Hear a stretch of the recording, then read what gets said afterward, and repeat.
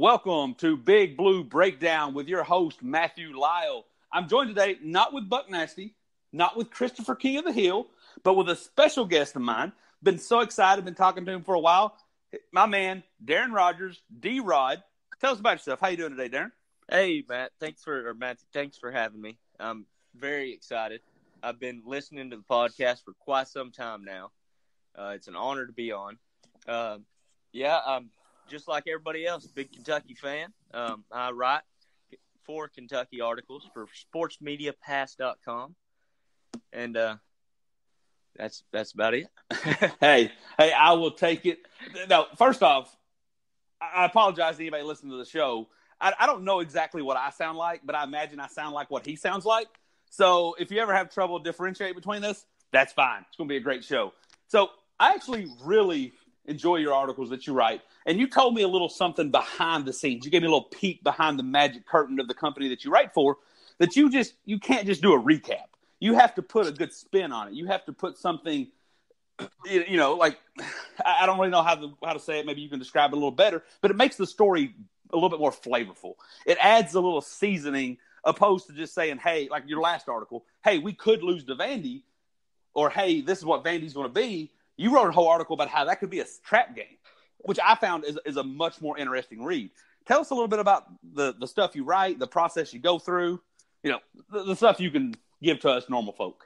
Yeah, that's right. Our website at sportsmediapass.com, we try to be different than every other website. And everybody, CBS Sports, ESPN, they all do recaps of games. So we just kind of made a rule at the start when they started this website. No recaps, just opinions, just thoughts, and takes on the game. So ever since then, I haven't wrote a recap in my entire writing career. It's just opinionated posts and articles, usually takeaways and what this team could be compared to other teams and how we're doing compared to the top 25, stuff like that. It really makes you think as a writer and a reader even. It does. And as someone who, I don't write, I can't write to save my life, but as someone who, I'll be honest with you, I love doing these shows and I prep these shows, and I will start in one area when I'm preparing and I'm talking to myself, but by the time I'm done, I will have talked myself into a completely different corner. Since you're not doing just blanket recaps where you're like, hey, A team, B team, do you ever find yourself writing an article about one subject, but then halfway through, because you're trying to be creative, you're trying to put out your best content, you end up writing an entirely different article because the article you did have just didn't have the legs, and then you find yourself wanting to just go an opposite direction? Oh, yeah, that happens to me all the time. And I actually am very lucky. I have a great editor that works closely with me, and he is actually the editor for the Lexington Herald in Bill Kane. Oh, wow. So Mr. Kane, and he helps me a lot. He'll just give me a call every once in a while and say, I think you need to look at your third paragraph. It makes no sense at all. Get back on topic. And that happens to me every once in a while. But I'm lucky to have him. This is something, it's weird. This is something I actually kind of nerd out about, is I enjoy, like, music, for example. When a band comes up and they say, hey, we wrote this world's most popular song, but come to find out it was supposed to be a Pepsi ad. Right. I just find that so hilarious. And to me, that is just one of the most entertaining things. You're a very creative person, great writer. So I found a lot of interest in, is he, what was his groundwork for this article? Because Vanderbilt, that piece was very well written, didn't end up being a trap game, but very easily could I seen what inspired that article. When I read it, like, I wasn't worried. I read it, I was worried. Yeah. So it was very, very well written piece. One thing I wanted to ask you too, you got to be a part of, was it the Music City Bowl? You signed to write it. Another great time, I imagine. What was your thoughts when they put you into the media booth? Because it's not like the NBA, I imagine, where you're right up on the sidelines. You're up quite high, right? Yeah, we were actually in the first level press box there at Nissan Stadium. It was definitely an experience. I had no mutual interest in either team. It was Auburn and Purdue, and I was in between two Purdue writers. I actually learned a lot about the Boilermakers and met two awesome Purdue writers that were really just next level above me even. I mean, and it was almost it had me starstruck a little bit when I first did it, because I'm used to just writing articles, on my own, and then here I am going to a press box at Nissan Stadium. And, right. Man, it's different. That's for sure. I mean, I knew it was different when I probably shouldn't say this, but at halftime they gave out free food, and the offensive coordinator for Auburn was in there eating lunch, just sitting there at the table 2 rows down from me. I'm like, don't you need to be talking to the team or something right now? See, that's what I love. Now, obviously, I don't want you to say anything that's going to get you in trouble, and you told me some things, off the record that I don't feel comfortable saying. If you want to bring up the rules of the press box 101, that's fine. But it's things like that I enjoy, the little nuances of an experience. So let me ask you this. Given what you did for the Purdue-Auburn game, you care less. You're writing a story. You're writing what you see. Right. You got a clear mind, clear heart. You could care less. It just happened to be a very lopsided game, so I'm sure it got boring at times. But everything was decided for you early on. Yeah. Could you have done the same thing for Kentucky? Like if it was Kentucky, Florida next year at Kroger Field, do you feel like you would be able to sit back and enjoy it the same way you did this game you didn't care about? I actually have had this conversation with some of my buddies, and I don't think I could be in the press box for a Kentucky game, because one of the main rules of the press box is you can't cheer because there's riders for both teams in there, and you can't take videos or anything like that. You can take pictures, but you cannot take videos. That's frowned upon. Right. Therefore, it would be hard to watch our Wildcats play without being able to cheer for them. And I have season tickets to Kroger Field. I'd rather just go as a fan and then write about it later, because I like being around, all the fans in the crowd. Absolutely, and I want to shelf that discussion just real quickly, because I get the thing with the no video. I get that to a degree, but and probably because they don't want video of an Auburn offensive coordinator in there eating the buffet. That's probably right. not one that. But the thing so first off, typically aside from the rare bowl game that you were at, typically your media press box is going to have Team A fan or a Team A writer and a Team B writer. And I imagine you can't cover a team for 5, 10, 20 years and not be a fan. Right. So as big and as lavish as these stadiums are, I mean, because they've made a killing this last season, maybe 2 seasons, of who's the mic guy that's in the booth who's like a very passionate Kentucky announcer? Oh, they're going to kill me for forgetting this name. But he's so passionate. No, he's not a writer. He's the guy who does like the radio announcement. Michael Bennett, isn't it, with Just the Tip or the morning tip-off show? No, this guy's the one that broadcasts the game. Like when the game's on, he's like Benny Snell. Mike Leach, yes. I thought it was Mike Leach, but I was thinking about the Washington State coach too. So, right. Mike Leach. He gets very passionate, and obviously he's in his own little box. Right. Why can't they just do that? If it's Kentucky, Florida, why can't Florida writers have their box? Why can't Kentucky writers have their box? And just obviously you don't want to be cheering in there like you're at the local B-dubs, but fist pump when your team, when Benny, well, it won't be Benny Snell, but when Benny Snell took it for a 50-yard touchdown, fist pump, Right. I hate the fact that you just got to sit there and be like, oh, that was a cool run. Yeah. But hey, it sounded like a great experience. What you said about being a season ticket holder, I was a ticket snob for the longest. If I couldn't sit right behind the coach, I didn't want to go. I'd rather watch it on my big screen. Well, last year my mom got tickets, worst tickets I'd ever been to. Worst, when she got the tickets, I had a smile on my face, but in my mind I was very disappointed. Right. It was way up in the top. I was up by the flags. My back was against that concrete wall. I got there 3 hours early. It was cold. It was rainy. It was damp. I was depressed.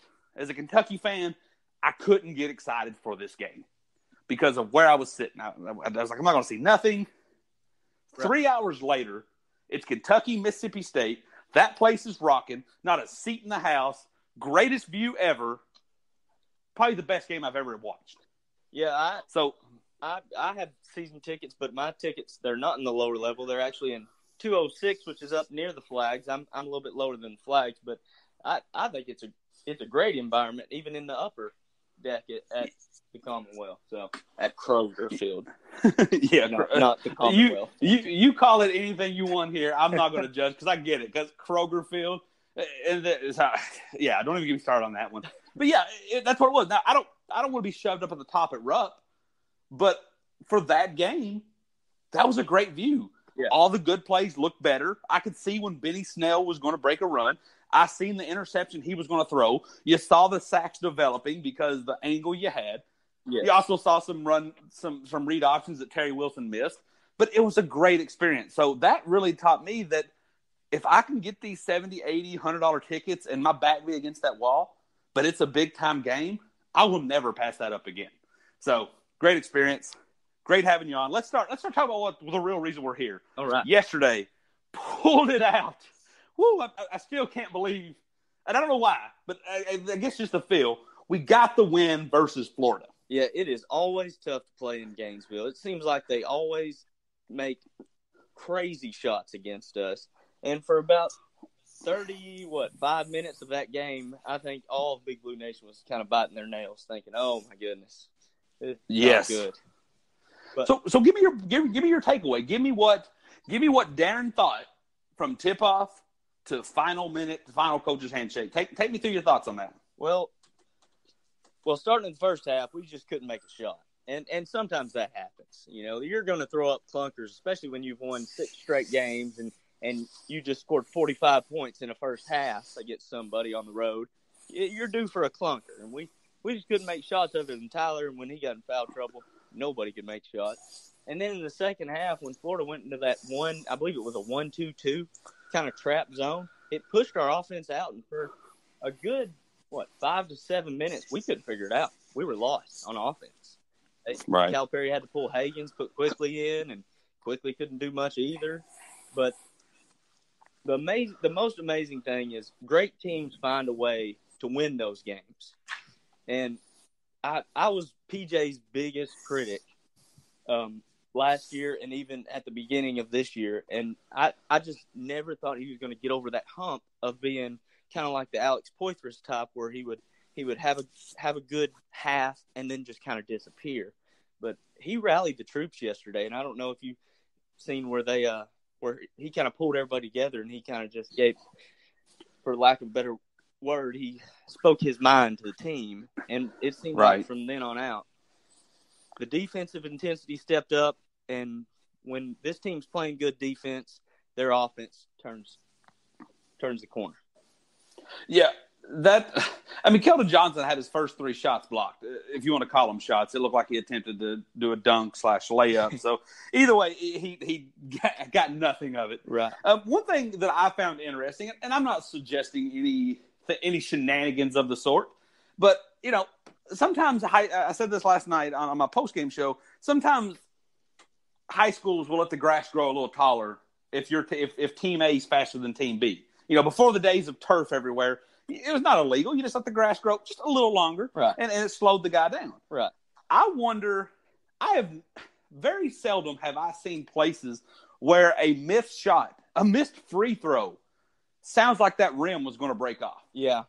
I wonder if within the scope of the rules, if Florida's rim is just a little looser than maybe Rupp or maybe a tournament site, because tournaments aren't held in Gainesville.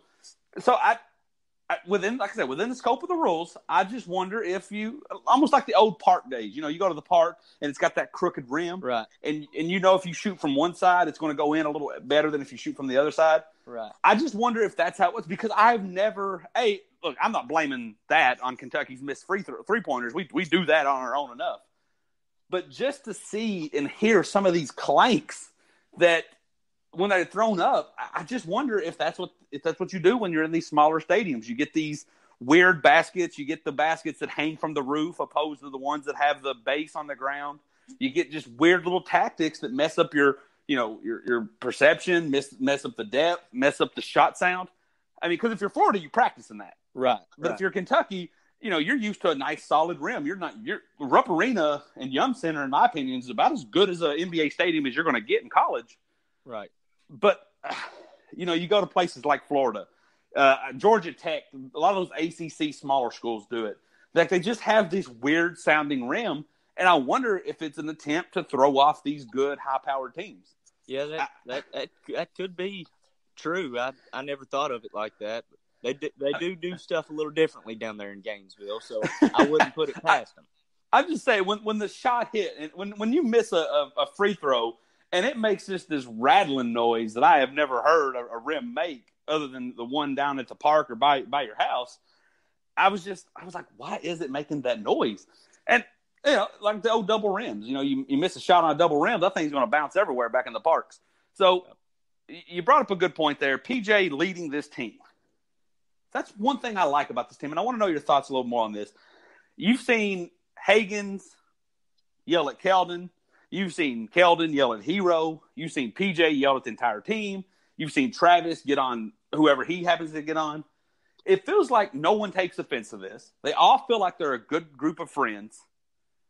Right. That's got to be something special, right? Oh, I mean, let me tell you, I'm sure the rest of the Big Blue Nation kind of feels a little bit like this, but when we're playing defense and it turns into making a shot or two and this team starts getting excited and, they all – it seems like every one of them has a variation of a flex they like to do, and then they chest bumping everywhere. That is just fun to watch. This team has turned into a team that I think is just one of the most fun teams to watch that we've had in quite a while, honestly. One thing I think with PJ, me and Mike talked about this a couple of weeks ago. I think he came in last year thinking he was going to be a first-round pick. He played. I mean, he did what he thought was enough. I'm not saying he dogged it. I'm not saying he just didn't try. I think he thought he did the bare minimum. Yes. And then in that Kansas State game, when the team started clicking, I think he decided he could play better, but he realized there was some actual holes in his game. Because he dominated against K-State, just couldn't hit a free throw to save his life. Right. I think he then came into this year a little flustered, a little upset at himself, realizing that he may have cost himself some money. Right. And then I think somewhere along the line, I don't know who did it. Was it Reed Travis, the fifth-year man from Stanford? Was it Calipari, who's been churning NBA guys out? Was it a scout? Was it just an epiphany that he had in the middle of the night? Something told him that if I do the little things, the teams will still draft me. If I hustle, if I play good defense, because that's really how it started. He really wasn't giving you much, but against North Carolina and Louisville, he was playing really good defense. Right. And then that led to really great offense. And now he's shooting up that draft chart. I don't want him to go, but I'm a realist. I know that he's probably going to. A junior at Kentucky, especially one that started for 2 seasons, is really rare nowadays. But I think that's what happened. I think somewhere along the line he was thinking me first, and then he started thinking team first, and it's helped him. It's helped the team. It's helped his future. And I really enjoy what I see. And that's one thing I'm so excited about. You sent me a message last night that made me laugh. You said you spent an hour and a half trying to spin a loss into a good thing. Right. Maybe I'm in denial here, but I've seen everything I need to see from this team to know we can win a championship. Yeah, I agree. I still want that number 1 seed. I still want to go through Louisville. I think why not make it as easy as possible for yourself? Right. But I love the fact that we are checking off boxes. Yes. We came into this season playing the national champion. Let's be honest. Yeah. I think there's a good chance Kentucky Duke is your national championship game. Yeah. We came into the season playing that, and we got dog walked. How many times do you get dog walked at the beginning of the season in a national championship game? It just doesn't happen. Right. Then we lost to some you would consider them second-round teams, Seton Hall, Bama, decent teams that have a player that gets hot. We lost to that, but we figured it out. Right. And the last 2 weeks, Kansas, Florida, on the road, we're winning games against Sweet 16, Elite 8 style atmospheres where either A, we come from a big deficit, don't matter, we're going to win by 10. You know, we was down by 10 to Kansas, went into halftime trailing, down by 10 to Florida, trailing at halftime. Both games we win double digits. Right, and that's where I think this schedule has actually helped this team. When this schedule first came out, everybody said, "Oh man, Kentucky, woo, this is the toughest Calipari schedule he's had. We're playing all the best teams in the SEC, a very good SEC, twice, you know? And it's spread out enough that it seems like every game we've played here recently has been a big game and had a big game feel, and they're finding ways to win. And it goes back to, like you said, about PJ taking over this team. If you look at PJ while he's playing the game, he is always smiling now, and he didn't do that last year. It looks like he is genuinely having a fun college experience out there playing basketball. And last year, I guess he took it like business or something like that. And actually, if you watch the SEC now, and our boy Antoine Walker had an awesome take on PJ and his improvement. Antoine said that he went to a practice at the start of last year, and PJ was kind of going through wind sprints and drills like they were wind sprints and drills. He was just kind of going through the motion. Right. He said he went to another practice about a month ago, and the same drills PJ was leading the team in. Not just going through the motions, now he's putting in the work. And I think it shows. I think he's having a blast out there, and I think he's the one that's actually making this team go. Oh, absolutely. I completely agree. And let's compare it to what we're trying to do here. Me and you, and are each right. We haven't – obviously, I've read your articles, and I know you went to college and you get paid to do it, but you have a natural knack for writing. And I love to talk. And we enjoy what we do. But if we want to be good, if we want to be great, if you want to be the next KSR and I'm the next Matt Jones, there's the little things we're going to have to identify and work on. Right. When you get to the NBA, everybody can shoot, everybody can dunk, everybody can block and rebound. But can you do those things and, like you said, treat wind sprints like it's the NBA Finals? Right. Can you guard a guard? Can you guard James Harden? Now, obviously, not to get in the NBA talk, but can you do your deed on the Warriors? And that's what I think a lot of these kids have to realize, and that's why I don't think Cal gets enough credit. Right. Look, yes, Duke and Kansas do this one and done thing. Take away Kyrie Irving. Where's the Duke guys balling out? Jason Tatum, I guess? Yeah. But exactly.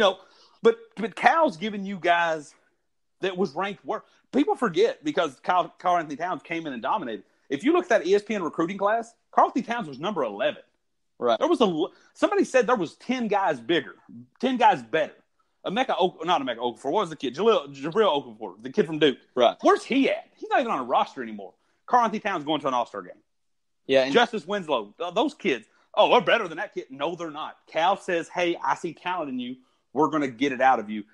I see that happen with PJ, and I think he doesn't get near enough credit. Yeah, and Calipari takes these – I mean, it's been talked about to death, so I won't talk about it much. But he takes these guys that are huge recruits, and he said, yeah, we know you can score 30 a game, but for this particular team, we need you to score 10 and have 8 or 9 rebounds, like Anthony Davis or something. Anthony Davis could have walked out there, if we were being honest, and scored 30 a game, and we could have slowed down the pace and just went inside to him all the time. But he didn't have to. Calipari kind of molded his game around the rest of the team. And he's done that with just about every player unless he, doesn't have enough players and has to have Malik Monk score 40-something to win the game. You said something very interesting there before you got into a very great point. You said you don't want to beat this point to death. It's been done. But it hasn't.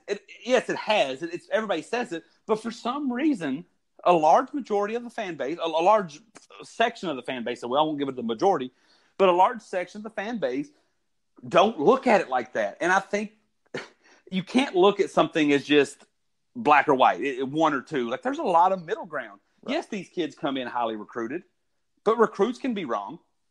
I mean, look at the kid down at Murray State. He wasn't ranked anything. Right. Kid's going to be a top 3 pick. So there's a lot of middle ground.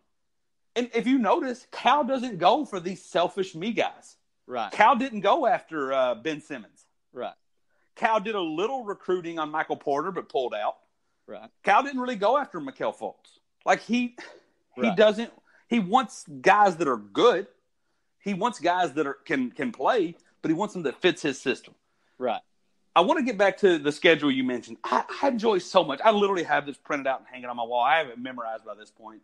But the schedule, like you said, lends itself to the test I think a team needs to win a title. We'll talk a little bit about the South Carolina game, but Frank Martin always has them kids playing tough.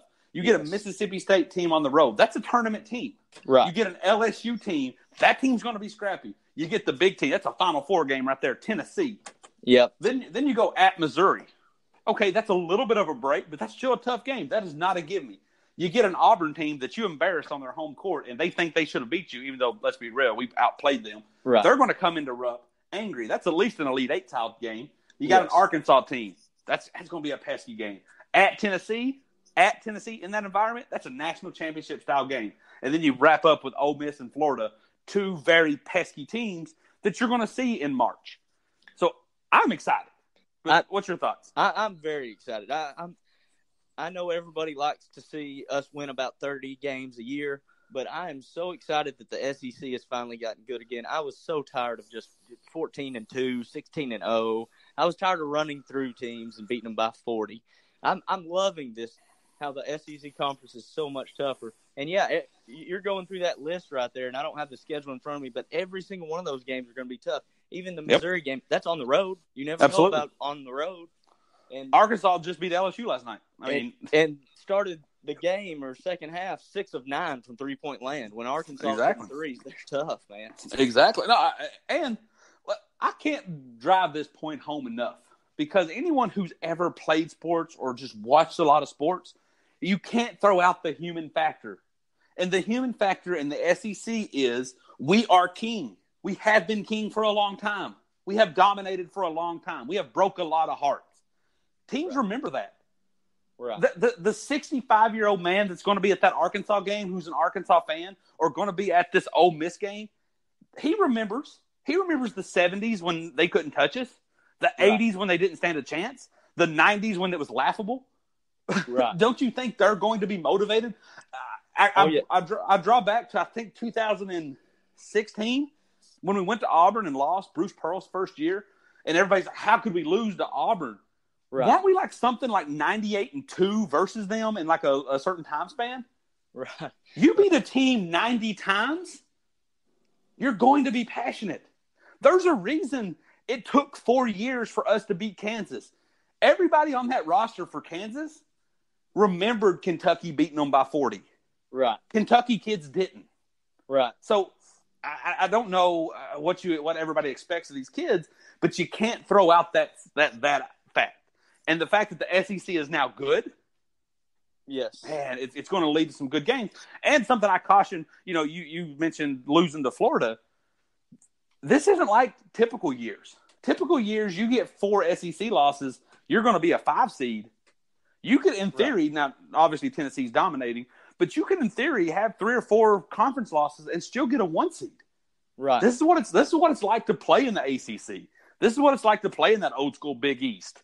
I enjoy it. Yeah, and you can tell the environment's still there. I mean, Florida, who I think I'm blanking on the record, but I think they were 12-7 or 11-8 before last night, and they have students out there with tents camping out. It's their Super Bowl. Kentucky's always been every team in the SEC. It's the Super Bowl because, I know Tennessee's number 1 in the nation right now, but if you beat Tennessee, you beat the number 1 team. That's all gravy and cool. But if you beat Kentucky, you can say, we beat Kentucky and Coach Cal. And everybody wants to say that. So absolutely. It never matters how good we are, how bad we are. We're always going to be the Super Bowl, and that's what makes just about every single game tough. And I think Tennessee's finding that out now, too, as they're playing some of the weaker teams in the SEC and having trouble with them. Like, they had a little bit of trouble with A&M yesterday until they pulled away in the end. And they shouldn't have trouble with A&M, but A&M treated it like, hey, this is the number 1 team. We got to get up for this game. And that's how it works when you're a top-tier team. You're going to get everybody's best shot. I find this funny. It's funny that you say that because I think, and there's an even more point to why I laugh at watching Tennessee. Tennessee is like any other sport when you see these teams come out with a great record. When you're watching the NBA or the NFL and a team that you had no idea was going to be good starts out 7-1, starts out 30-5, whatever you may be, whatever sport you watch, baseball, maybe he starts out great. You mentioned before the show you're a golf fan. You get this guy who's a golfer out of nowhere. He's on the leaderboard second day in, and then you just see this crumble. And it's because they used all their energy. They used all their effort to get to the top, but they don't have any more energy to sustain it. Right. People laugh. The Super Bowls today, people laugh. Every week they called New England dead. They're over. No, New England just knows not to. No, sorry to break your heart here. I know who your NFL team is. New England took no pride in beating the Titans. It was nothing. It was nothing to them. Yes. Tennessee was hyped. Same happened to Jacksonville. Jacksonville treated that like it was a Super Bowl. Patriots could have cared less. Look where they're at. And I think that's what you're going to see with Tennessee. They're out here dominating so much, but when you remove that one brick, I wouldn't be surprised if they don't lose very early on in the SEC tournament. Well, the thing, if you look at Tennessee's schedule, and I don't want to say too many bad things about them because I do live in Tennessee, and my little brother's a sophomore at the University of Tennessee. They are diehard Vols fans. But, and I'm sure they'll listen to this later, but at the end of the Tennessee schedule, that's when they play their tough conference games. They've got a string of about 5 games where they're playing Kentucky twice. They end the season at Auburn, and they still have to play at LSU. They still got to play at Mississippi State. They've got Ole Miss at home. I mean, they're about to go in a stretch where they're going to have to play some of their better basketball. And right now with them, they've got a couple guys taking over, but their main cog last year, Schofield, he's struggling to find his shot right now, and I think they're going to drop a game or two on the road just because up until this point, they're 8-0 in the SEC right now and just rolling, but they're not really playing the top-tier SEC team at the moment. They're playing Vanderbilt and Missouri and Texas A&M, and they played Arkansas, but they played Arkansas at home, You want an but they're getting ready to get in their meet in their schedule, and it'll be interesting to see how they handle it. I'm looking forward to seeing how they handle that. And I'll be honest with you, this might be a very unpopular opinion. Now, and all of this depends on how Kentucky does down the stretch too. I'm rooting for Tennessee. I actually hope. Obviously, I want to beat Tennessee at Rupp. I never want to lose at Rupp. Right. But I'm rooting. I would have a little smirk on my face if we got blasted in Knoxville, because. Right. As a Kentucky fan, I know these kids. We spoke very highly about everybody in the squad in this show, but it's not done. If they never lose another game, they could go lay an egg in the Sweet 16. No, I need but one last game that's a punch in the mouth that says, "Hey, you haven't made it yet." And I hope that's the only loss that Tennessee has. And then I hope they come in the SEC tournament and then just lay a dud. And then and I say this, and like I said, no disrespect for any Tennessee fan listening. But I'm saying this because I don't want to play them in the Final Four. I would prefer the easiest route. The only part of me kind of wants to play Duke is some revenge tour. Right. But I, as a Kentucky fan, I need us to take that one punch in the mouth. And I think at Tennessee is that best place where no one's going to judge you harshly, especially if you beat them at Rupp. Yeah, so, and I got a good Tennessee story for you too. Let's hear it. I always give the Tennessee fans a little bit of the business every time. And they're number 1 right now, so they're on cloud 9. And I told them, I said, look, y'all are having a great year. It's awesome. It's just like us in football. This was our best year since 77. This is your best basketball year since 77. And they get upset about that. And then last night, I don't know if you watched the Tennessee game at all. I had to because I got family down here. And they showed this graphic. It was talking about Tennessee football, and it said they have already avenged all their losses in the SEC. And I made a good comment, I thought, to them. I said, well, you didn't lose to us in football, so that means we're going to get you in basketball, right? Hey, they didn't like that. I hold on to that. I enjoy little things like that. I was so sure we were going to win the title last year just because Kentucky seems to win the title on years that end in 8 every 20-year variables. 78, 98, 2018. I thought it was a given. Had my heart broken. So I hold on to things like that. Actually, speaking of Tennessee fans, I found humor in this. They are celebrating, because apparently, I didn't know this, but apparently Tennessee and Ohio State were two of the only programs to never have more than 7 losses in their entire program. Well, this year Tennessee lost 8, right? Right. Well, there's rumors, there's a lot of speculation that when everything's said and done with this Missouri stuff, that Missouri will have to vacate all their wins last year, which means, in theory, they did not beat Tennessee last year, which means, in theory, they had 7 losses, which, if you believe that, means they continue their streak of never having more than 7 losses. No, So Tennessee is the only school that I know that can take a 4-7 season and spin it good. So, props to you, Vols fan. Yeah, that's exactly right. So, kind of like I said, just kind of get back on here. I'm looking. I'm hyped. And one thing I think this is so interesting with the Cal team. Throw out the highest and lowest. Throw out 12 and 13 because those were like off the scale. 12 we were great all year and we finished great. 13 we were bad all year and we finished bad. Right. Typically, Cal's given you one or two types of teams. He's given you 11, 14, and we'll say last year, where you've really just been dogged all season. Right. But then you get a little bit of glory in the postseason, and you can't handle it. You fizzle out. Against teams you shouldn't. We should have never lost to any of those UConn teams or K-State last year. Right. And I think it's because you're being the underdog all year. When you finally get a taste of that glory, you don't know how to handle it. Right. And then there's the opposite. There's 2010, there's 2015, and 2017 maybe, but it's in its own little category, where you've been the big dog all year and the little dog trips you. You know, right. The West Virginia, the Wisconsin team. None of those were the team. We thought the only team that could beat us both those years was Duke. Right. And when they did. This year is very intriguing. We stepped off those planes from Bahamas like we just won the national championship. Right.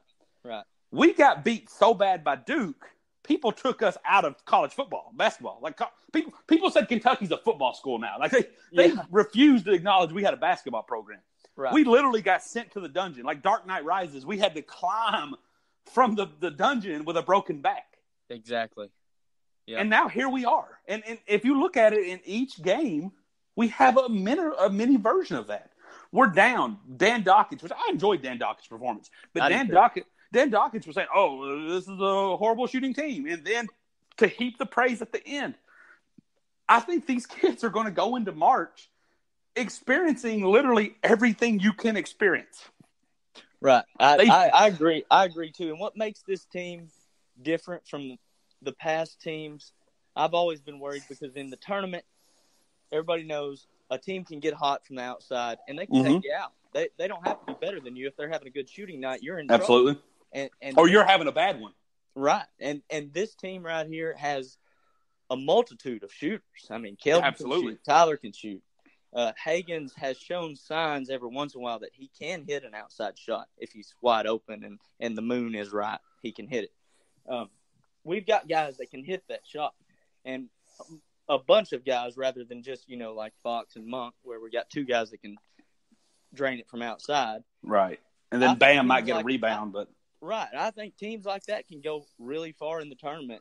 And that's almost why I think Duke's going to slip up a little bit in the tournament because I hate to bring back old memories, but in 2009, John Wall, DeMarcus Cousins, we were by far the best team. By far. We couldn't shoot the 3 ball to save our life. And exactly. Duke is a little bit like that this year. They dominate inside. Yeah, they have one guy that can shoot. I think they got Barrett that can shoot. But other than that, they're an inside team, and they're not a good free throw shooting team. This Duke team is very similar, I think, to the 2009 Kentucky team where they could run into like an Auburn where Bryce Brown and Jared Harper are throwing up threes from the logo and draining them, and they can slip up. And I that's why I think it could come down to a Kentucky or a Tennessee being in that national championship game because both teams can shoot so well. Hey, I'm right there with you, and that's a great comparison. I hadn't realized it, but the more I think about it, Duke has the big man that can't be stopped, DeMarcus Cousins. Yep. Duke has the NBA-ready guard who can score any way he wants, John Wall. Duke has the electric point guard that can give you a fourth answer, and like we did with Eric Bledsoe. They have a Darius, which I hate to compare the two because I think Cam Reddish is much better than Darius Miller, but Cam Reddish seems like he gets lost in the shuffle when Zion Williams is going for 30 or when RJ Barrett's putting up 20. It just seems like he kind of like is the wallflower at the party.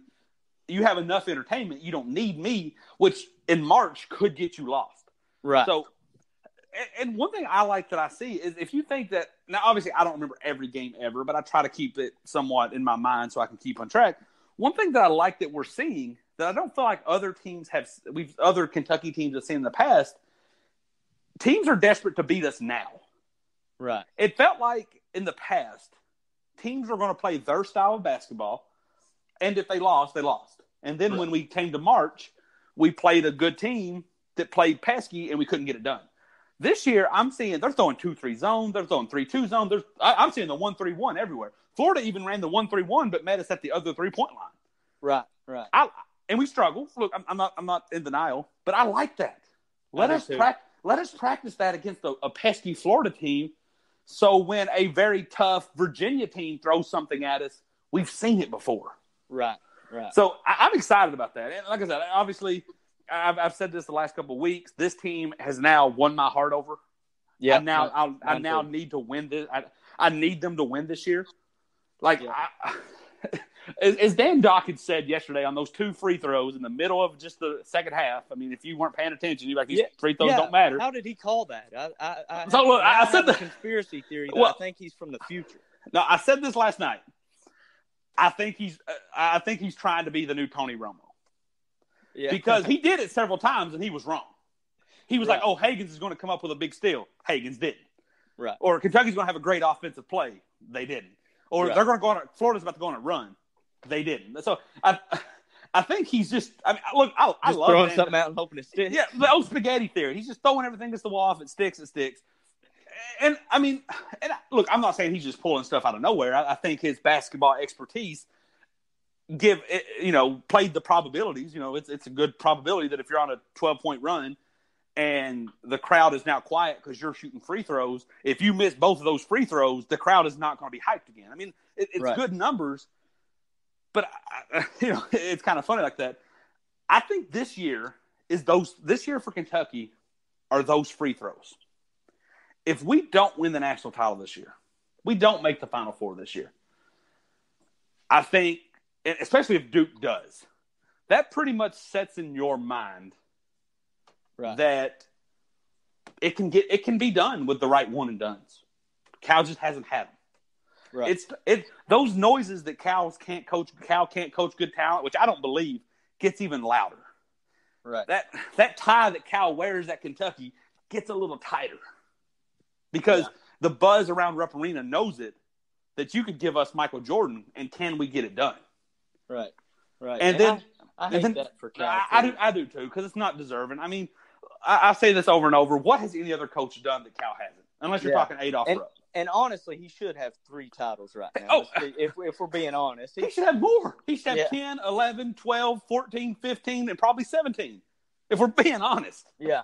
I mean, but then again, you could say the same about Rick. Rick should have had 92, 93, 96, 97, and should have stayed for 98. I mean, and I get it, and I'm very frustrated about what we've let slip away. But if we win this title, if basically Cal shows you, and shows maybe even himself, that I can take these kids and get them to play in a way that no one can stop us, that's 2 titles for Kentucky. That's something that only Adolph Rupp has done. Right. Oh, I think we're about to see the next 10 years of glory. I think it's so funny. I think we could see what we saw from Duke, what we saw from Tom Brady, where you think it's over, where you think the run's done, and then we grab 3 and 4 years. Yes. I truly think that. I truly think that, man. I agree. And almost this team is even more special because, we have some of these guys this year that probably aren't going to be one and done, if we're being honest with ourselves. I mean, Tyler, for instance, he is a great player. He's probably not a one and done. He's probably at least 2 years. So Hagens might be the same way. Let me ask you about Tyler, though, because I get it. Like Tyler, I see a lot in Tyler, and I feel like that is a 2-year guy. Mm-hmm. But I also, the NBA is lending itself to where guys like Tyler can play crazy. Let me just tell you how his career is going to go if he falls just enough to get picked up by the Golden State Warriors. Right. Look, I hope he comes back, and you're absolutely right. And please let him come back. Right. Because I think mentally he's got a lot of growing to do. He played at a small school in Wisconsin. He really wasn't on the AAU scene. He wasn't a McDonald's All-American. Like he that's why I think it took him so long to get going. Because he was like, oh crap, these guys were good. Yeah. So I hope he comes back. Hey, I think he comes back? I do. I think he comes back. I actually think Higgins comes back quickly. Yes. Come back. Oh. We're gonna get a junior Nick Richards. Prepare yourself for that. You know. I Sophomore EJ Montgomery. Does that happen? Yeah, that's going to happen. And I'll tell you what, EJ was impressive last night. I think EJ's been impressive just about every time he's hit the floor. I mean, he doesn't provide much offense, but rebounding and defensively, he can give you minutes. Let me ask you this then, because you're in just as many Kentucky groups as I am. You see everything gets shared. You see all the comments. Sometimes you can't eat your cake and have it both. Sometimes you can't marry the girl next door and flirt with the prom queen. Right. Sometimes you can't do both. So I see a lot of people post. I see a lot of Kentucky fans, very passionate Kentucky fans, very good Kentucky fans. I see them say, oh, man, I hope, like you just said, I hope Hero and Higgins and Quickly and EJ and Nick, and I hope they all return. But at the same token, you're saying, man, I hope we get Matthew Hunt. Man, I hope we get Anthony Edwards. Man, I hope we get this big man. Well, you're not going to get both. Right. You're not going to get – trust me, man, I would rather have – even Nick Richards, I've been tough on him. I would rather have junior Nick Richards than any other big outside of the Wiseman kid that went to Memphis. Right. I mean, I just don't think there's many good bigs. Right. So you're going to risk running him off for another scout, another project? No. Right. Give us this. So – I get it. And that's why when the big man that committed to Washington, everybody was like, I don't get why Cal's losing his touch. Cal's not losing his touch. The kid just decided sooner. Right. There's no Anthony Davis on this team. There's no guarantee. The only big man I guarantee we're losing is Reed Travis because he's a senior. He has to go. Right. Right. I mean, even P.J. Washington, if he has a blast, in theory, could come back. Yeah, in theory, yes. So it's a very tough spot, but don't blame that on Cal because kids are deciding sooner. Yes, I agree 100% with you. We've seen over the years, sometimes it takes longer, but the light bulb usually tends to always come on for these guys. Even Scal right now, he went way before we wanted him to go because he didn't really have that great of a year, but he's doing well in the NBA right now. And I think the light bulb will eventually come on for Nick Richards. Look at Willie Cauley. I mean, Willie Cauley-Stein, he struggled mightily for a couple years. Yeah. And light bulb came on for him. I think Nick Richards can be that type of guy, minus the outside three-point shooting. Right. Yeah. I don't think he's going to start draining threes. But, like, the NBA prepares you for that, so maybe he could. I mean, look at Boogie. Look at DeMarcus Cousins. The kid kills threes. I mean, I think since going to the Warriors, he's shooting like 50%. Yeah.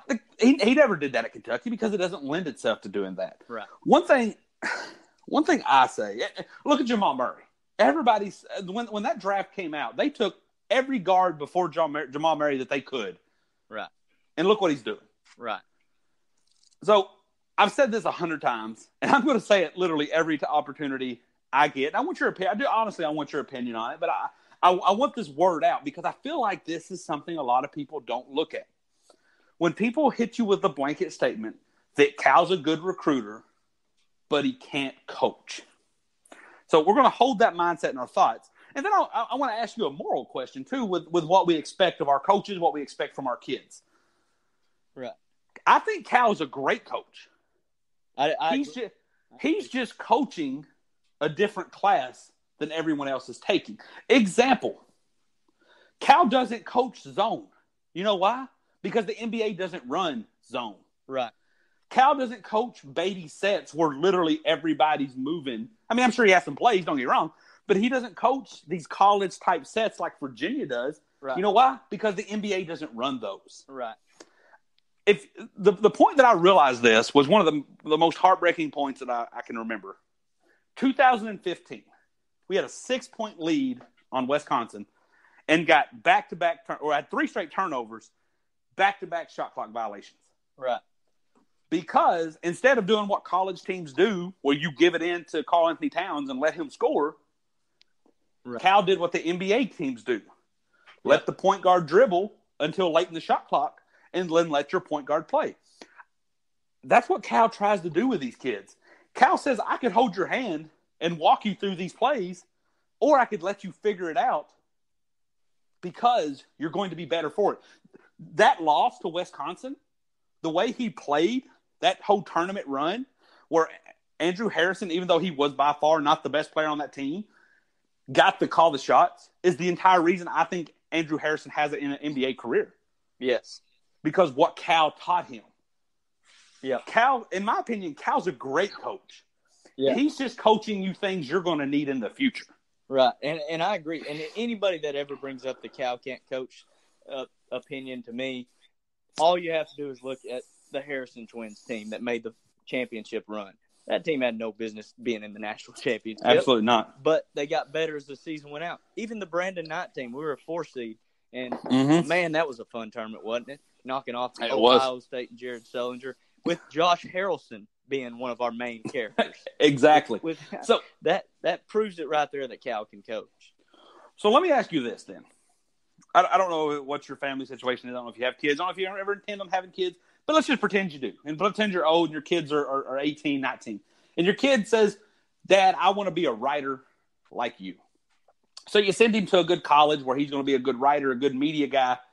And he comes home on summer break and he tells you, guess what they taught me? And you're like, that's wrong. You should not be taught. That's not how you write. That's not how you create content. I don't feel like you're being taught the right stuff. So you call his professor and you say, Professor, why did you teach my son this? And the professor says, well, he may not be able to use that in the real world, but it made my numbers look good. It got me a new job. It got me renewed tenure at this university. Right. You would flip your lid. Right.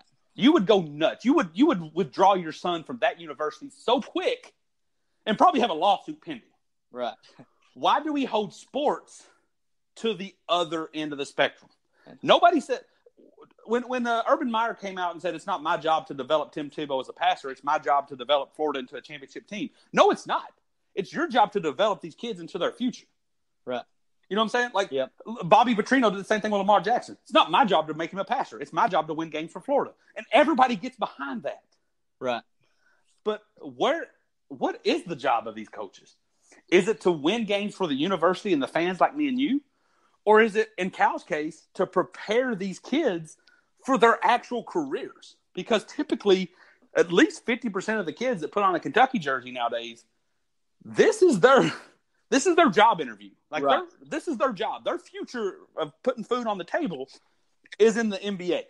Right. Yeah, and Cal's an innovator that way, because you don't see many coaches doing that. No, you don't see many coaches, giving up kind of. I hate to say this, but giving up championships and giving up titles to make sure that the kids are ready for the next step, rather than the university, getting the glory. The kids are getting the glory.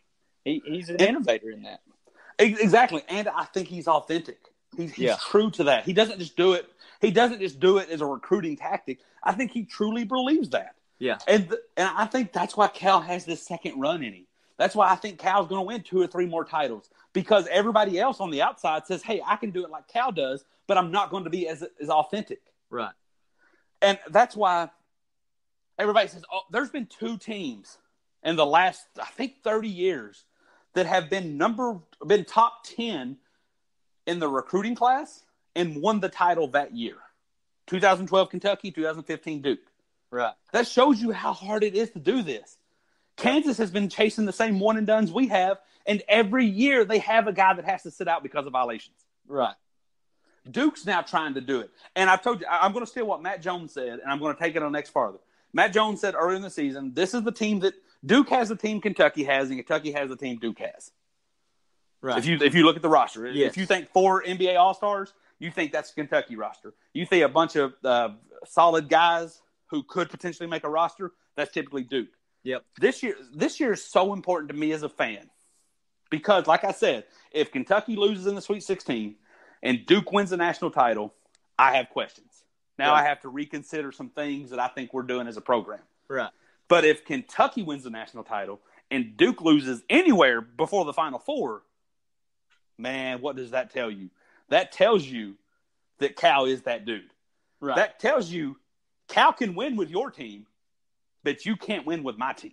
Right. There's always been one of my favorite sayings I heard a coach say, I'm so good I can beat you with my team, then I can take your team and beat you with my team. Exactly, yeah. Like that. I agree. And it's almost kind of neat too, because this one and done rule is getting ready to change. And I feel like Cal has got more energy now, and he's kind of got a second burst of energy. I feel like we're kind of gradually going away from the big top tier one and done, because that's college basketball. It's changing right now. Exactly. So in 2 years, when that rule does change, and Duke's still going after these top tier guys like we used to, and now Cal's got the Tyler Heroes and the Emmanuel Quickleys and EJ Montgomerys that are going to stick around for a little while. Where's that going to leave Duke, and where's that going to leave us? I really think Cal is kind of changing his philosophy here and recreating himself again towards the college basketball environment. Man, I love that thought, because I'm right there with you. What do great coaches do? They rebuild without you knowing they're rebuilding.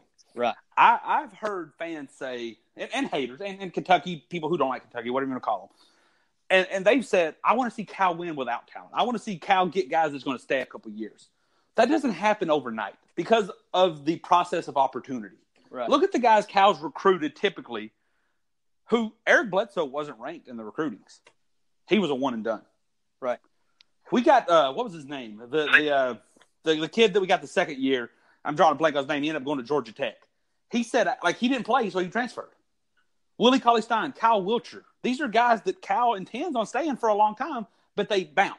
Right. Last year's team, I think, was the revolutionary team.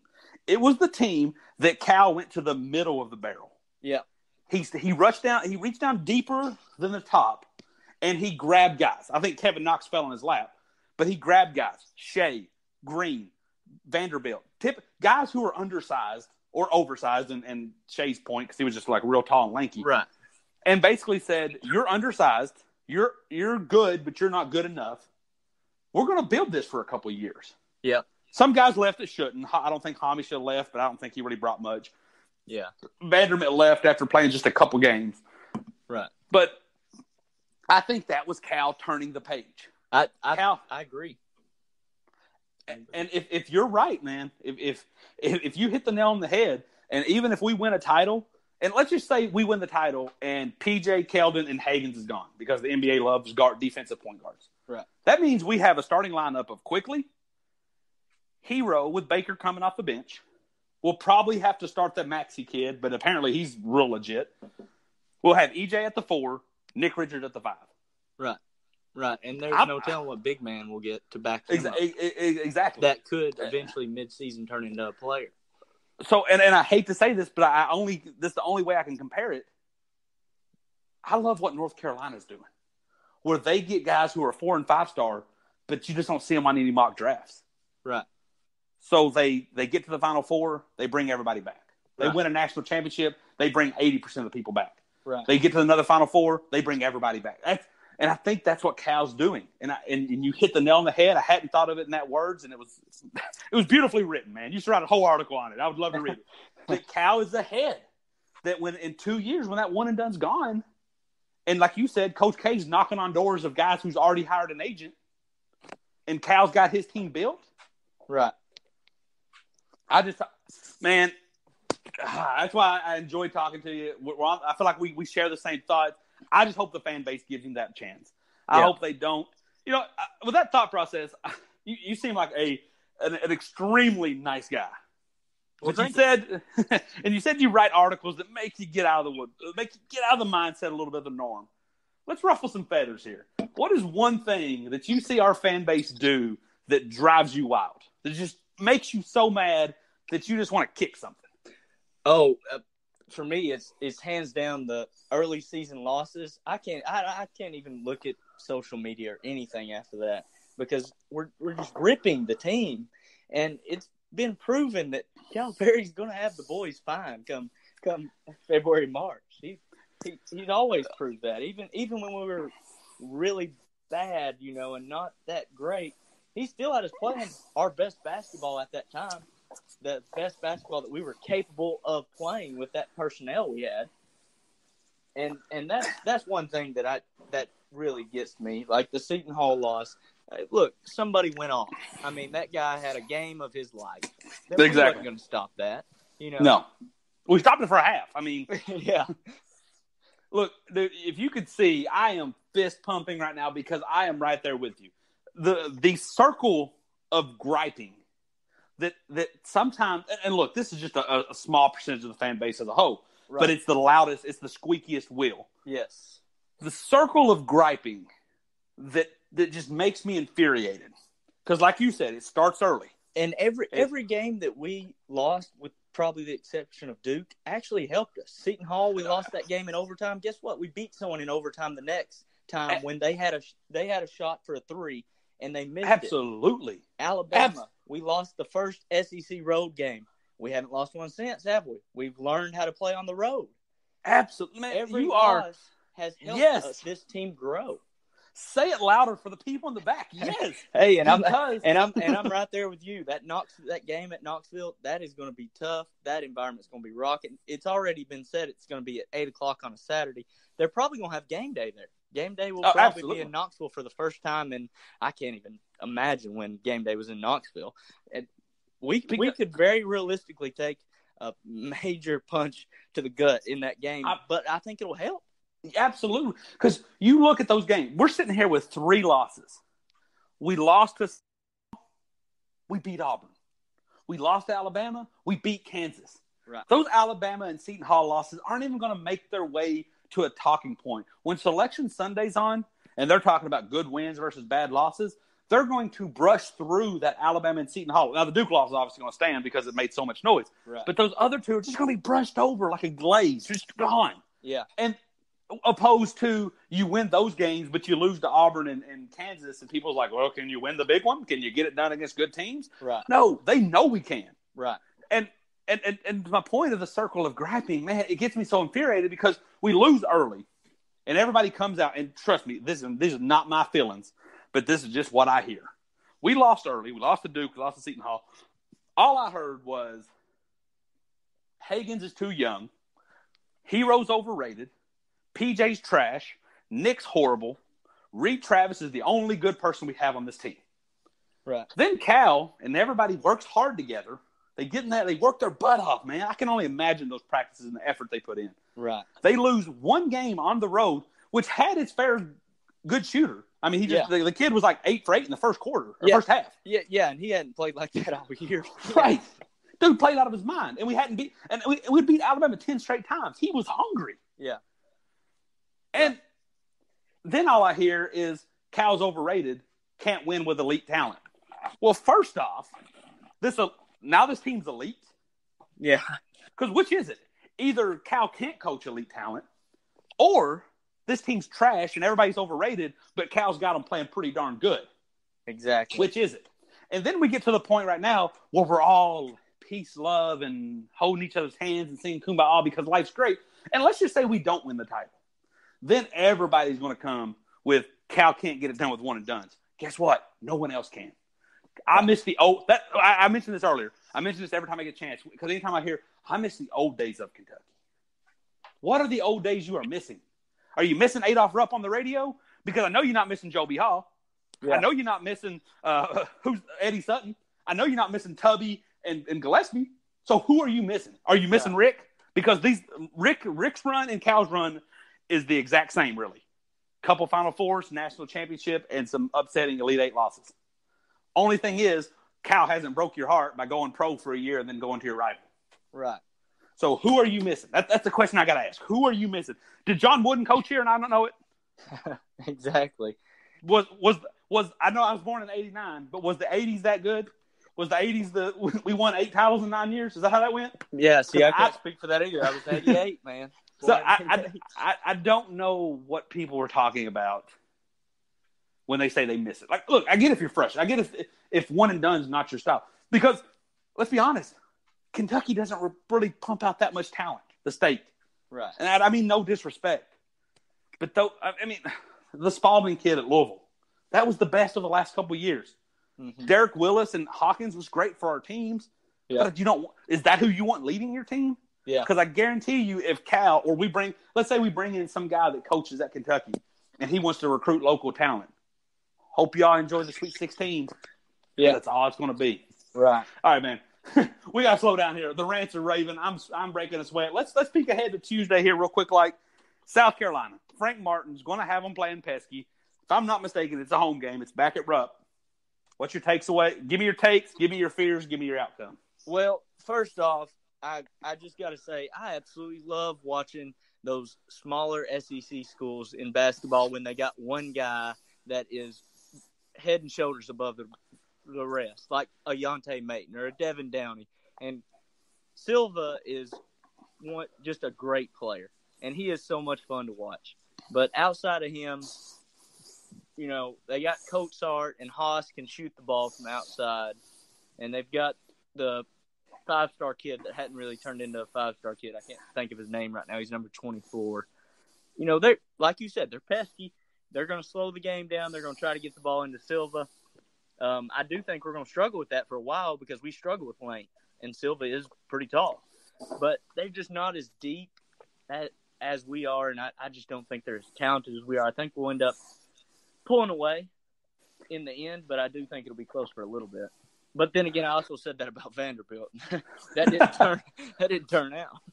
Nobody can be mad at you for that Vanderbilt idea because, look, I even thought it because it was at Vandy. We always play terrible there. Yeah, everything.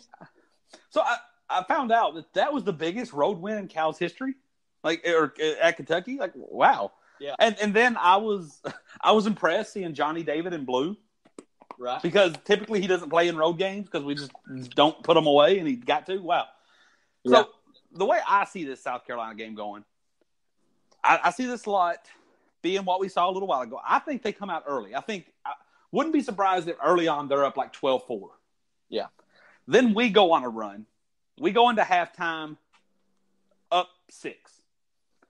Second half, we get a 12-14 point lead early. A couple big threes.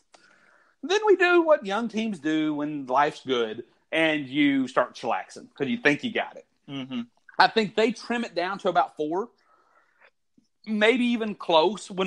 I think it's a less than a 5-point game going into that 4 o'clock timeout. But then we come out and we're like, oh crap, we got to play, and we get I think 8 to 14 point win. My fear, if I had a fear, would be that we come out too big. We jump out to a 20-point lead in the first half. Going into halftime, it's whittled down to 10. And then in the second half, we have someone who has no business going nuts. Because I think, like you said, they have one guy who's only really good, and I think Cal's going to take him away. But if someone else steps up and goes nuts, then you got to account for him on the fly, which means he's already hot, which means Silva's now ready to get going. Yeah. My fear is that going into the fourth quarter, they're on like a 30-8 run, and we're tied, and it's just too hard to turn it around. Because momentum's like a semi-truck. Man, sometimes it is not easy to stop. Right. Well, the good thing about this game coming up is it's at Rupp. South Carolina, they have weapons, but they don't have many weapons. They got a couple guys that can shoot from the outside, and A.J. Lawson. The guy's name I was forgetting was Keyshawn Bryan. I had to look it up because I can't just forget a name. There you go. The Haas guy. They can shoot from the outside, but other than that, like I said, they're not very deep. I think Silva is going to be a threat down low, and I think Silva's going to be Silva. He's going to have, 15 to 20 points, somewhere around there. But I just don't think they have the offensive firepower to keep up with us. So how much – you don't have to give me a final score, but give me an area that you think we win by. Is it more than 5, more than 10? I think we win this next game just because it's at Rupp. I think we're going to win it by more than 10. But I do think it's going to be – it'll have to be our guards because I think Silva is going to give us a problem down low. We always struggle with length, and he's lengthy. There ain't no doubt about that. Absolutely. So great call. Hey, man, it's been great. Couple of wrapping up questions here. I know you're not a big NBA guy, but I enjoy the Kentucky fan base because we're a mixture of new and old moralities. Right. We cherish our own. Anyone who's ever donned the UK blue, we hold them in such high regard, but we're still very old school with our thoughts and our expectations. Right. So we have Anthony Davis. The man won a title for us. He's up there in the all-time greats in Kentucky lore. Wants out of a contract, wants to go somewhere where he can win. Yep. I know. What's your thoughts on this? I mean, you don't have to give me what you think he's going to do, but are you okay with this? Does your loyalty to Anthony Davis say, hey, I want him to be happy? Or does hey, he signed a contract, he needs to live it out? What's your thoughts on that situation? Yeah, I can't remember who actually said this, and I might be just dreaming that someone said this, and I was thinking it. But every Kentucky player, because we get drafted so high, because we're one and dones, they're going to teams that aren't very good. So we don't get to see these Kentucky guys. It might have been Matt Jones that said this. I don't know who said it. But we don't get to see these Kentucky guys playing in the big NBA games because we're on the lower teams because we were taken so high in the draft. I'd love for Anthony Davis to get a chance to go play with LeBron. I think that I don't watch the NBA, but that would make me watch the NBA to see Anthony Davis and LeBron. That would be fun. And I hope we can get more guys on the good teams like Cousins is on the Warriors. Yeah. Now. Well, that's what I'm about to say. I think that's the first one. And I'm a big NBA guy, so there's a tide changing in the NBA. And I think you're going to see an uptick of your Kentucky players getting more love. Because what basically has now become is there's only like 5 good teams in the NBA. Right. Everybody else is kind of a developmental team. So good team drafts good player, like Karl-Anthony Towns. Karl-Anthony Towns goes to Minnesota, gets drafted, gets to play all he wants, gets all the money he wants. But in 3 or 4 years, he's going to go somewhere else because it's like a checklist. Get playing time, get money, get championship ring. Yeah, get your feet wet, get acclimated with the system, and then let's go get some rings. Absolutely. Make sure sign that $200 million contract. Make sure you are set for life no matter what happens, and then you go chase that ring. Because I'm telling you, and look, everybody gets mad at quote unquote super teams. Even if it's not an NBA fan, I'm sure you've heard that term slung around there. Right. These kids are changing. I mean, Anthony Davis, for example, this is where I found myself defending Anthony Davis. And I don't like LeBron. I don't like the Lakers. And I hope he don't go there, but all signs point that he will. Everybody says, why is Anthony Davis wanting to be this type of kid? Well, he played at a horrible Chicago high school. Right. But when he's found success, he found a common factor. When he won AAU, he played with the likes of the other greats, Austin Rivers, Bradley Beal. When he played at Kentucky and won a title, he was playing with the second best recruit in the country, Michael Kidd-Gilchrist, and a Marcus Teague and a Terrence Jones. So now he's in the NBA. He's made all the money. He's won a lot of the accolades, getting all the numbers he wants. Well, now it's time for him to win a ring. Right.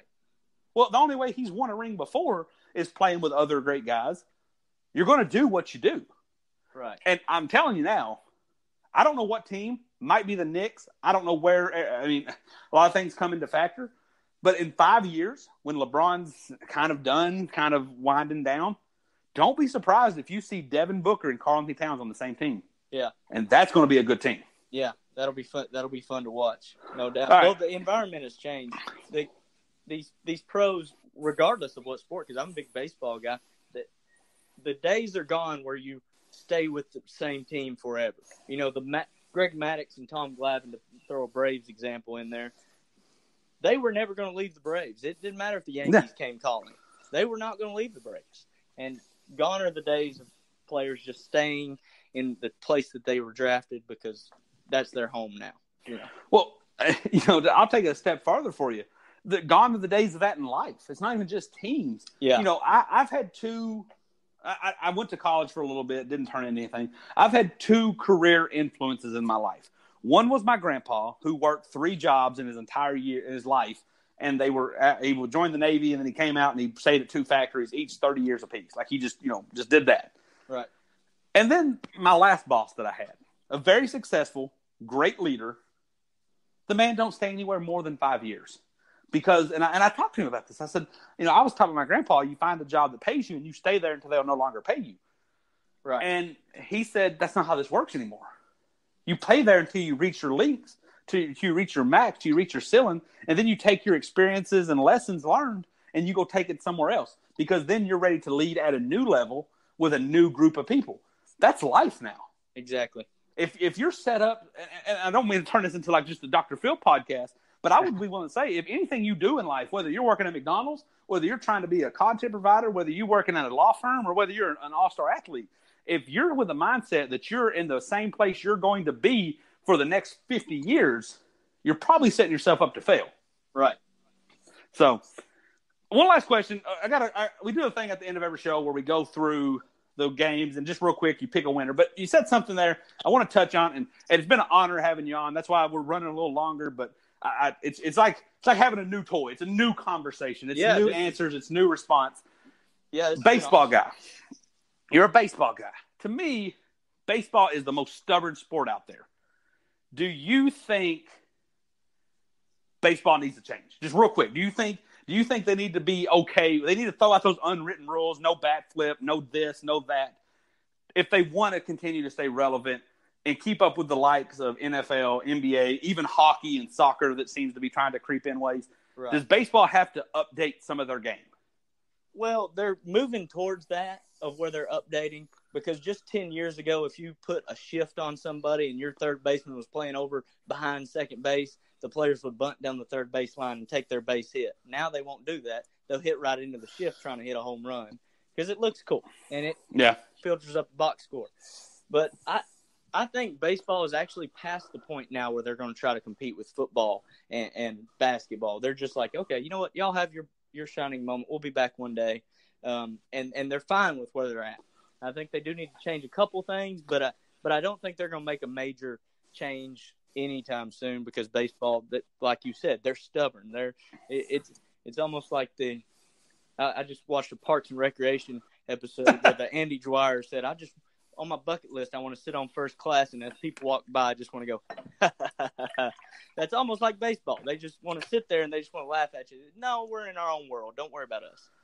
So, well, I actually look at it more too like an upcoming musician. I know baseball's been here a while, but when you get a band that's on the verge of being popular, you often come into one or two things. You either keep making the music that made you popular, but maybe only 20% of the people like that, or you risk trying to make the other 80% happy.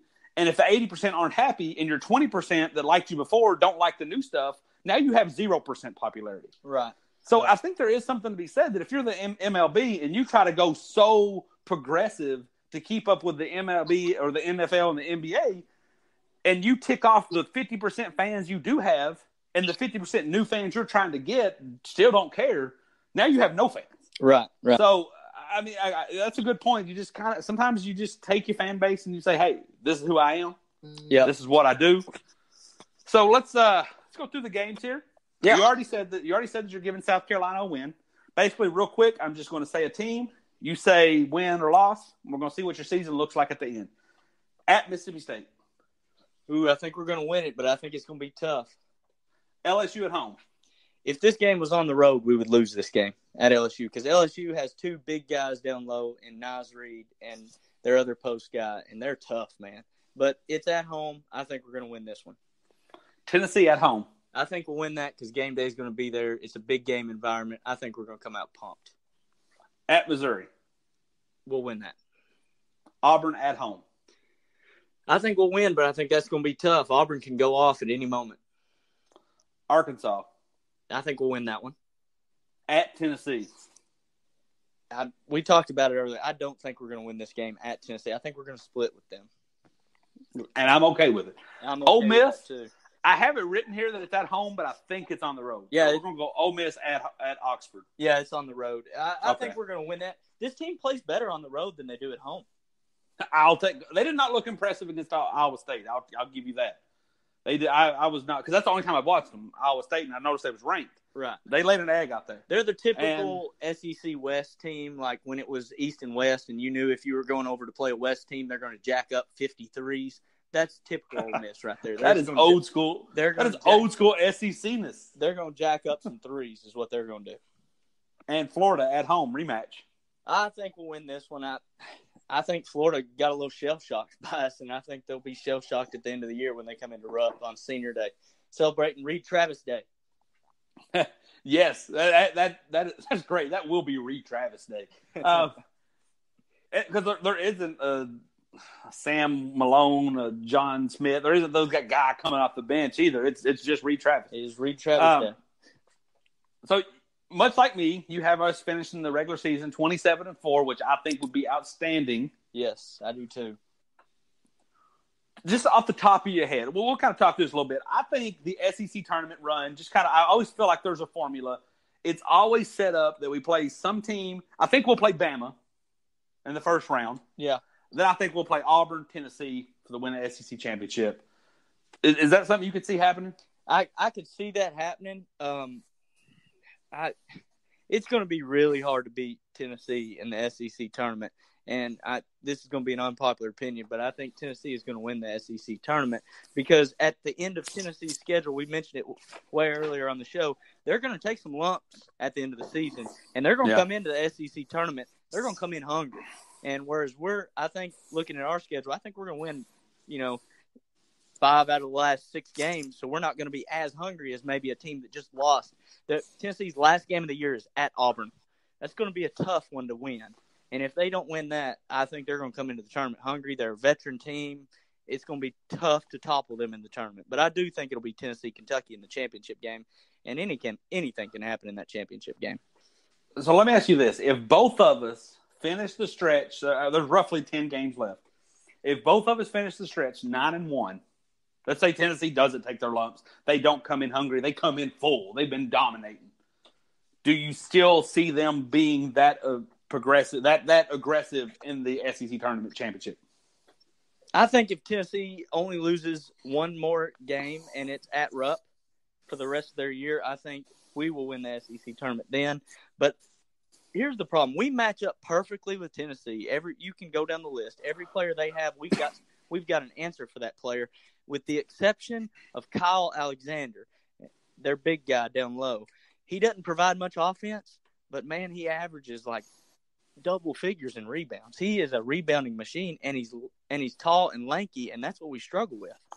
Unless Nick Richards or EJ has an epiphany and is able to guard him, we're going to struggle, I think, down low against them.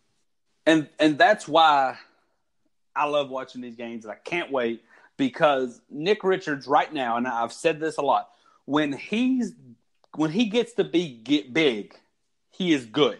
Right. But when he has to be good, he's not really good. Right. You know what I'm saying? Like, does that make sense? Like, when the biggest guy on their team 6'8", he's good. Right. But when they have a 7-footer or someone equally as athletic, he looks clumsy. Yes. And so him or EJ are going to be huge in the Tennessee games that we play, because Kyle Alexander is really the only guy we don't match up with. Ashton Hagans matches up with Bone. They're both speedy. They're both fast. Bone's a better shooter than Hagans, but Hagans is a better defender than Bone is. And I think P.J. Washington can guard Schofield all day. Reed Travis can guard Grant Williams. Our guards can definitely guard their guards on the wings. But the X factor is their big 7-footer Alexander. We don't really have a guy that can stop that, since Richards is kind of, you never know. Hey, that is something, I'm a huge fan. I'm a huge fan of a lot of things. I'm a huge fan of Kentucky, and I put all my attention into that one seed.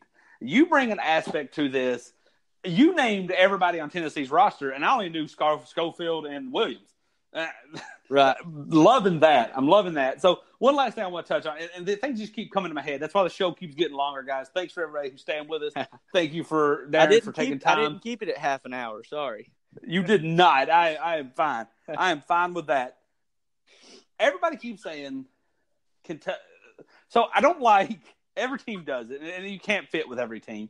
But I don't like all the time when people's like, oh, everybody's against Kentucky. ESPN hates Kentucky. The committee hates Kentucky. The refs hate Kentucky. Because I'll be honest with you, I think that's not true at all. I think they love Kentucky. I agree. But at the end of the day, you're looking at Kentucky as a team, as an enjoyment, as a pleasure.